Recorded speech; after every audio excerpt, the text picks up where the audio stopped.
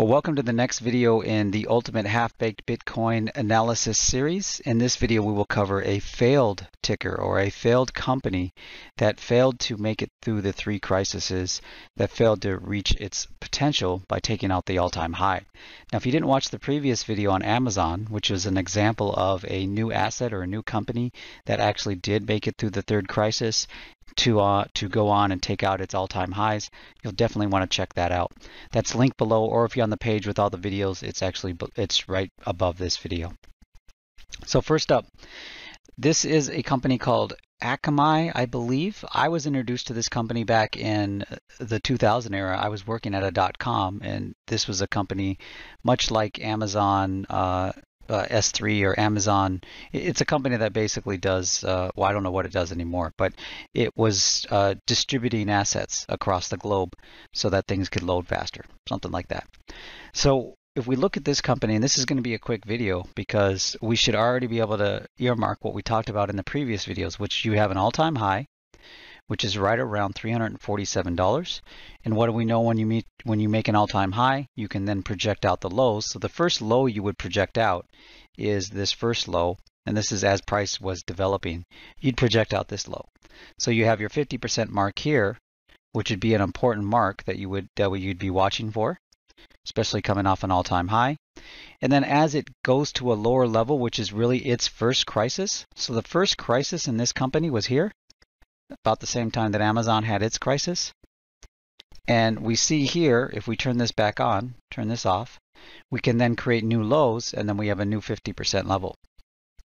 And the first thing that should be obvious, we're looking at the weekly chart on this, is that this company, for whatever reason, didn't live up to its initial potentials.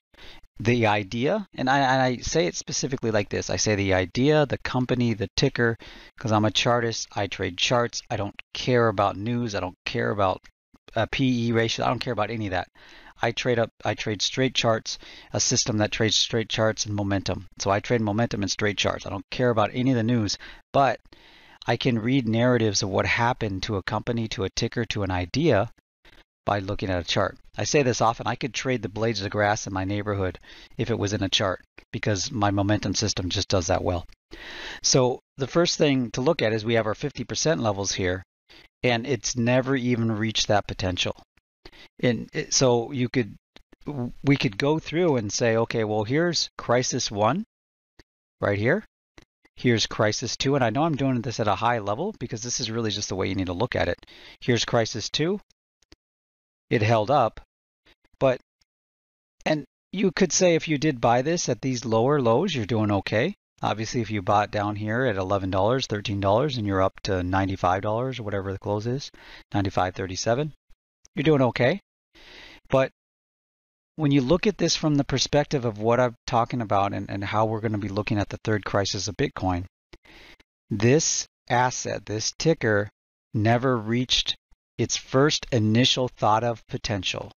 There was an idea that this was a value of $346.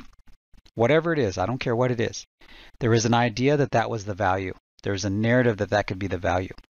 What this chart is telling you from 1999 all the way to 2022 is that true idea and value of this asset has never been realized. And it's got a long way to go before it even hits 50% of being realized. I'm not making a narrative on whether or not this is a successful company, whether or not it makes money, whether or not it's a great investment right now.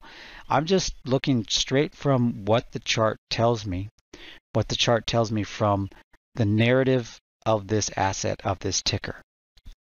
So it has held up relatively well from its crisis 1 and crisis 2, and then it did have another test right around crisis 2 here. We could zoom in a lot more if we wanted to, but the important aspect is this is a failure. This is what Bitcoin would look like if Bitcoin didn't meet the potential of the idea of what was released to the world. So this is what a failure would look like, contrasting it to the Amazon chart that you saw in the last video. And we'll contrast this chart and the Amazon chart to the Bitcoin chart to talk about the third crisis. Because really the third crisis is whether or not Bitcoin's going to meet its full potential and eventually break 100,000. That's really what we're talking about here.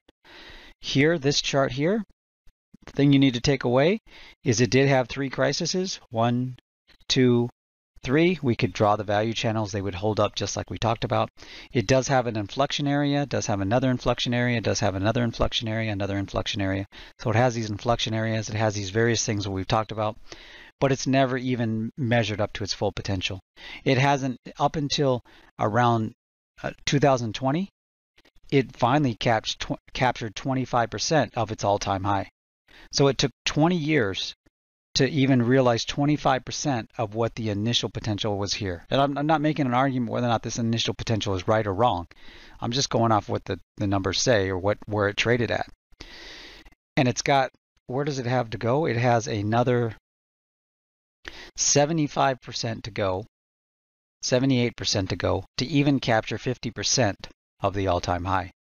Now the same model that I shared on trading Amazon, trading Bitcoin, will apply when it gets up to that 50% level. The same model, everything that we've talked about, the value channels, everything else, the same model will apply. You'll be able to apply the same rules, the same value channel rules, the same momentum rules, the same Rex dog average, RDA rules. You'll be able to apply the same rules. So that's what's so powerful about the system. That's what's so powerful about what we're talking about here. So that's all for this video. This is an example, once again, of a failure. You can clearly see the failure. Didn't even breach, didn't even make it to the 50%, barely made it to the 25%. So this is an example of a failure.